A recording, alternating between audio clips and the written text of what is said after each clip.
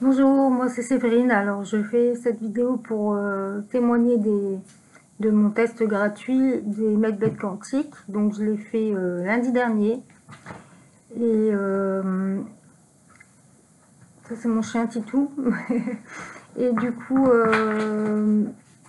je vais faire la vidéo en deux parties. Donc la première vidéo c'est pour expliquer ce que j'ai ressenti pendant l'expérience. Et la seconde partie, pourquoi j'ai besoin et je ne souhaite plus que tout accéder au MedBed quantique gratuite. Alors tout d'abord, merci à l'équipe pour faire ce test gratuit. Merci à ceux via qui j'ai eu le lien. Et merci donc à l'univers pour m'avoir présenté, mis en relation avec d'abord la première personne qui m'a parlé des MedBed quantiques. C'était lors d'une marche, la marche fantastique à Boulogne, donc en juillet. Donc en expliquant à cette dame pourquoi j'avais fait, en expliquant qu'il me fallait un miracle pour ma santé, parce qu'aujourd'hui la médecine traditionnelle n'a aucune solution, moi j'ai aucune solution, et ça fait plus de 10 ans que je souffre réellement, puisque les symptômes se sont amplifiés. Mais sinon c'est depuis toute ma vie où je souffre de maladies. Donc la personne m'a parlé des MedBed quantiques en disant qu'elle avait été aussi, elle avait dû arrêter son travail suite aux événements. Elle est infirmière et qu'elle postulait pour ces MedBed quantiques qui doivent être présentes bientôt sur Terre et qui sont déjà présentes, mais accessibles au public. Et du coup, je me suis cultivée en venant et pour moi ça paraît miraculeux. Et aujourd'hui, honnêtement, c'est vraiment ce que j'ai besoin. Je vais essayer de ne pas pleurer parce que ma vie est un enfer quotidien. Et ma santé m'a pourri la vie toute ma vie. J'ai 36 ans et je me vois pas continuer ainsi très longtemps.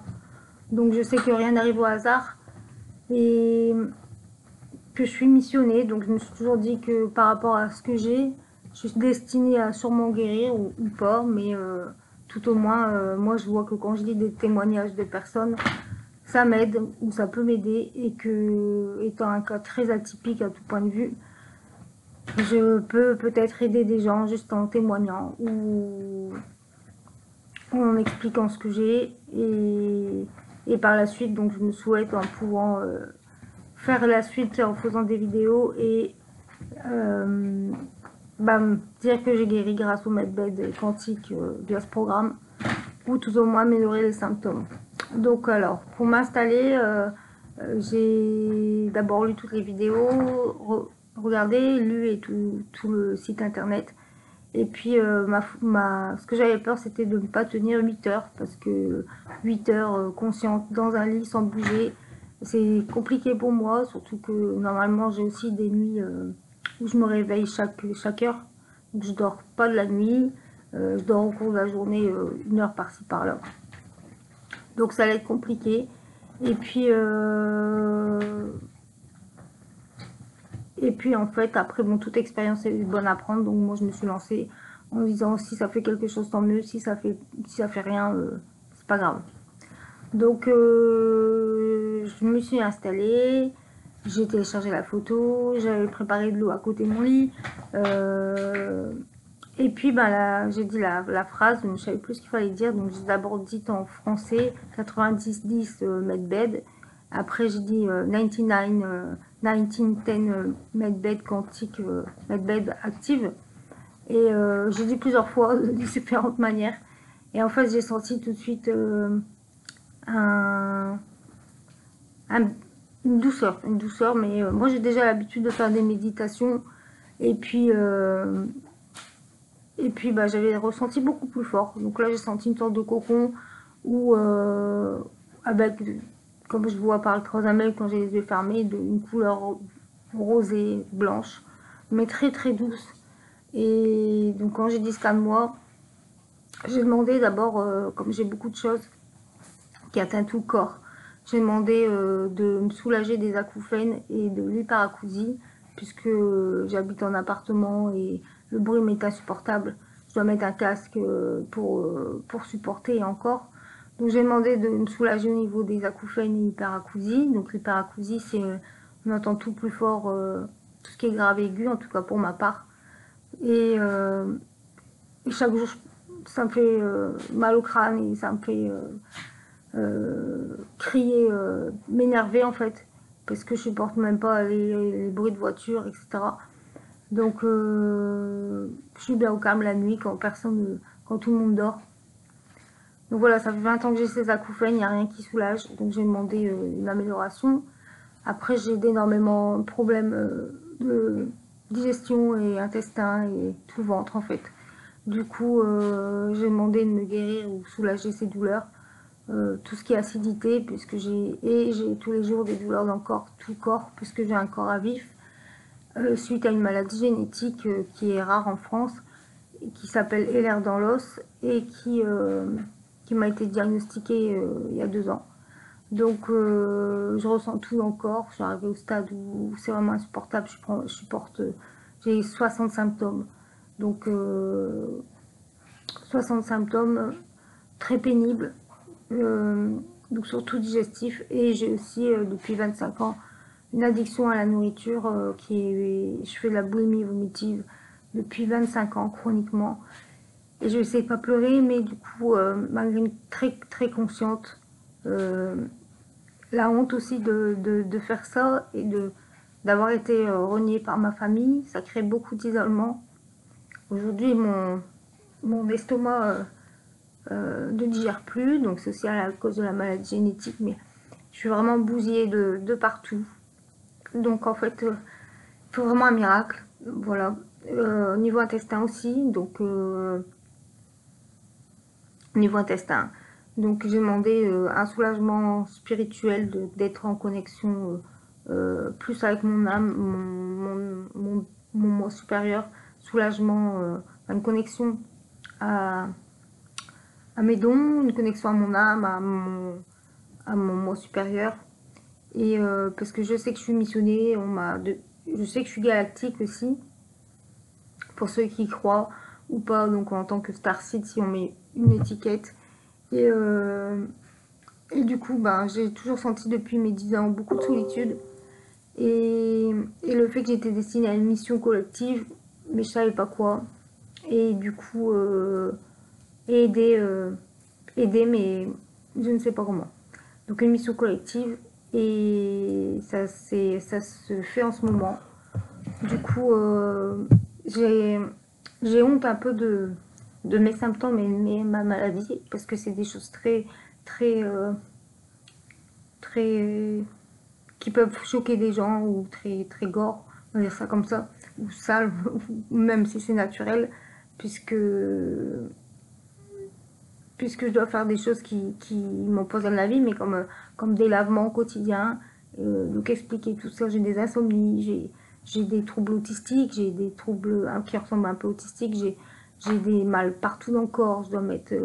je vomis plus de 60 fois par jour, mon corps rejette toute la nourriture, donc j'ai perdu énormément de poids. Après, il y a moi-même qui fais mes crises de boulimie pour compenser l'ennui, j'arrive pas à quitter les habitudes. Donc tout ça, donc sur côté trouble alimentaire, je ne ressens plus la faim ni la satiété, sauf quand mon ventre est plein, donc forcément j'ai un ventre distendu. J'ai eu des descentes d'organes pour lesquelles j'ai été opérée. Mais voilà, j'en passe, puisque je pourrais rentrer, je parle facilement de ma santé, et je rentrerai dans les détails ou pas, mais par rapport à cette maladie génétique, tout ce que ça crée, il y a 13 sortes différentes. Et je pense que je peux aider beaucoup de personnes à rien qu'en parler, ce que moi je peux mettre en place tout au moins en France. Et ce que ça crée moi dans mon corps, donc c'est un peu comme la fibromyalgie, ça touche la peau, ça touche tout, ça touche tous les organes. Voilà, je sens tout dans mon corps, j'ai mal tout le temps. Ma vie aujourd'hui, franchement, je peux, jusqu'à présent, déjà les troubles alimentaires, c'est lourd à vivre. Mais alors du coup, ça ajoute en plus. Donc je peux rien prévoir, je peux rien faire, ça me bouffe la vie, c'est le cas de le dire. Je peux pas rencontrer l'amour, c'est compliqué, faire des activités, c'est compliqué, tout ça. Donc pourtant, je suis une fille très battante et très joyeuse malgré tout ce qui m'arrive, puisque la plupart des gens disent que ne tiendraient pas ma vie une journée. Et affronter tout ça tout seul, c'est très compliqué. Donc voilà, je me suis un peu perdue. J'avais dit en deux parties, je commence plutôt par la deuxième. Mais je me souhaite plus que tout avoir accès à ces MedBed quantiques, à ce programme, parce que ce serait un honneur pour moi déjà d'en profiter, de, de pouvoir peut-être améliorer ma situation. Et pour moi, c'est le dernier espoir, honnêtement. Si c'est aussi miraculeux que ça le dit, il n'y a que ça qui peut me sauver. Voilà, je suis très fatiguée sur la longueur et encaisser ça tout seul. Là aussi, le regard des gens, puisqu'on je cache et ça se voit pas forcément. Donc voilà, je m'arrêtais là pour pourquoi je veux avoir accès à ces MedBed quantiques. Je me suis toujours souhaité d'avoir une cuve la nuit où je me mettais dans l'eau et ça me ressourçait. Et le lendemain, je pouvais repartir toute la journée en forme. Et les MedBed sont un peu ça indirectement. Forcément, moi, j'ai pas l'argent pour me soigner non plus avec tout ce qui est médecine parallèle. Et du coup, vous pouvez me permettre d'accéder à quelque chose qui je souhaite me guérisse plutôt avant d'accéder peut-être en vrai à ces MedBed quantiques. J'ai demandé à l'univers un miracle, m'a mis en relation sur un groupe qui m'a orienté vers votre site internet et ce test. Voilà, donc j'ai plutôt inversé les deux parties.